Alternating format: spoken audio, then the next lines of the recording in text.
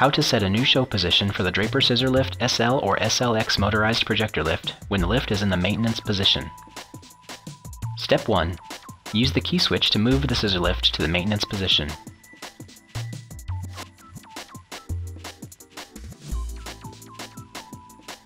Step 2.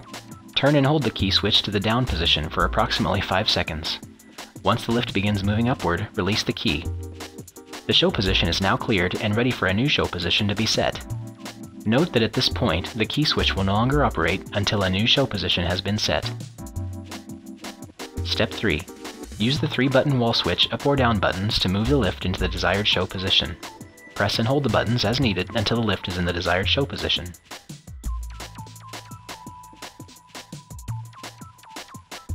Step 4. When the lift is in the desired show position, turn and hold the key switch to the down position for approximately 5 seconds.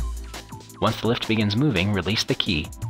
The lift will perform a brief calibration cycle. First, the lift will move up, then down, and then down again, stopping in the new show position.